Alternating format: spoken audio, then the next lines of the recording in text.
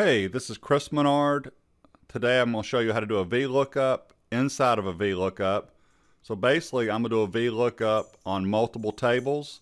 I'm going to do a VLookup using an if statement. And I'm also going to show you a VLookup where you have to insert a helper column. So before I start, let me just quickly show you an if statement because I'm going to need the if statement in the VLookup. So there are reps out in the field. I want to give them a 5% commission if they went over 8,750. So just a quick if statement equals if that greater than 8,750, make that absolute reference. Value of true is in bold.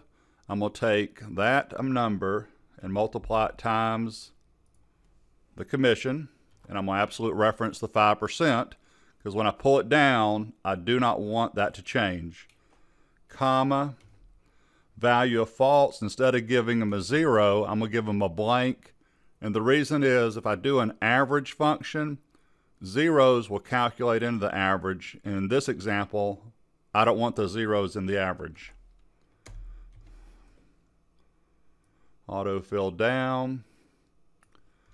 And there are the numbers, and here's what's nice. If I change that to 7%, everything changes. 9%, let's make it 10 so it's easy to add up and it works. Okay, so let me swap files, and here comes a VLookup inside of a VLookup. And I did in case you see the Terry College of Business, I did a webinar for the executive MBAs at UGA and also trained them in Excel, and this is some of the topics we talked about. So in this example, once again, I've got people out in the field. I've got their years of service, and that's what they get the commission on in column C. And I know the numbers are small just to test this. But here's the example. When people first come to the company, they'll get this commission because I got it as year 1. But we want to retain our employees. So starting the second year, we bump up their commissions automatically. So here we go. Equal symbol, V, lookup, and I'm going to select that number, comma, then I'm going to write an if statement because I'm going to say if B4 is less than 2, which means if it's 1 or 0, but there's no zeros here, comma, notice it says value of true because I'm doing the if statement.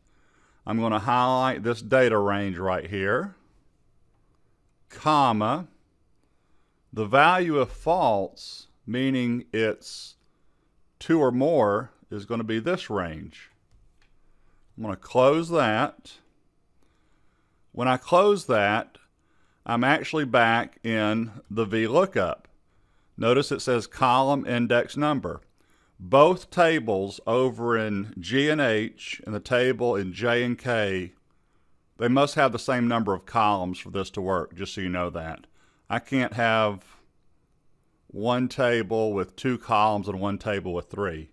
So the answer is 2, comma, and this is going to be a true. So if I did this correctly, I should end up with 2% because it's 1 year, which is pulling from the first table. Perfect. Let's test it. Let's change this number to 4,000 and it should go to 3%. Let's change the number of years to 2 and we should end up now over in the second table, which should give me 4%. And it's working. I'm not going to autofill down. You know how to do that. But there is the formula that I just did. I did a VLookup with a nested if statement in it to pull from 2 tables instead of 1. That's pretty cool, actually. Now, in this example, I've got an order number, and then I want the order total. But here's how this works. I have one group of data here that has the order number, the company, and the rep number. Then I have a completely separate table where the rep number in column I in the first table is now in column G because that's the primary key in this table. Then I have the name of the rep and their state and some other stuff. And then I have a third table showing the order total, and the order date. In real life, all three of these would be on separate worksheets, but because I'm trying to teach you how to do this, I put them all here on one. So here we go. Here's a simple VLookup. Equals VLookup, comma, that's this table down here, comma, in that table, what column are you looking for? I'm looking for the second column, and this one's going to be a false because I'm looking for an exact match. 7,500, A102 is 5,000. It is working. Now here comes the cool part. I need to figure out the rep's name. Well, the problem is the table that contains the name of the rep does not contain the order number. So to do this, equals VLookup, and I'm going to do a nested VLookup inside of it.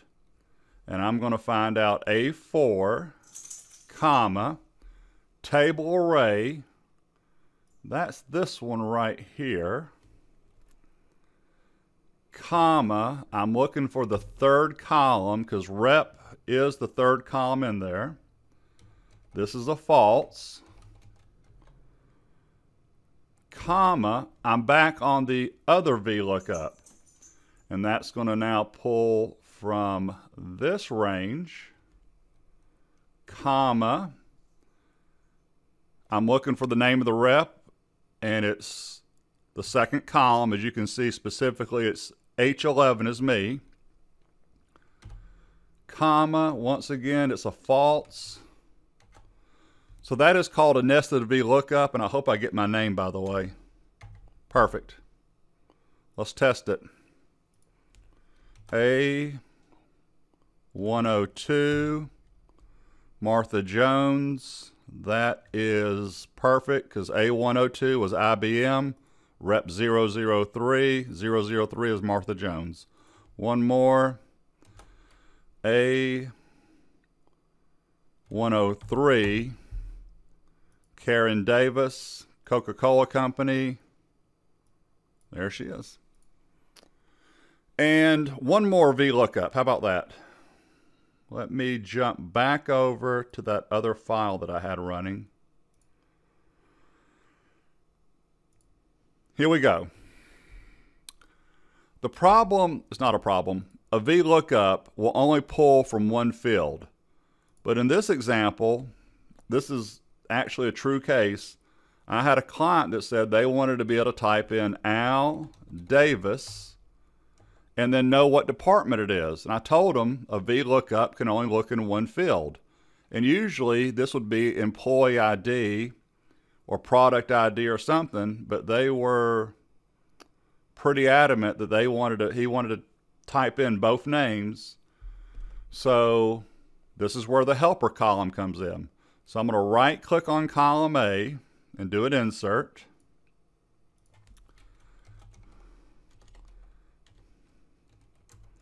Helper 1, and I'm going to use the concatenate function, and I'm going to actually type out this function for you. Helps if I can spell it. Concatenate B8, comma, C8. That'll put an Al Davis with no space. It is exactly the same, just so you know this, is doing B8 and C8. That is the concatenate function still. So now that I have my helper column in here, and you'll end up hiding this column at some point, I'm going to come up here to department and do equals VLookup. This is the only way I could figure out how to do this. C4 and D4, comma, here's your table array. It includes that helper column, comma, column index. I'm trying to figure out what department. 1, 2, 3, 4, 5, 6. Department is in the 6th column, comma. This is also a false. Al Davis when I'm done, I would hide this. Al Davis is an HR. Zach Blue, perfect. Anyway, there are 3 advanced VLookup functions that I just did with you, with a VLookup with an if statement, a VLookup with a nested VLookup, and then a VLookup pulling 2 fields because I used a helper column, and I also showed you how to write an if statement.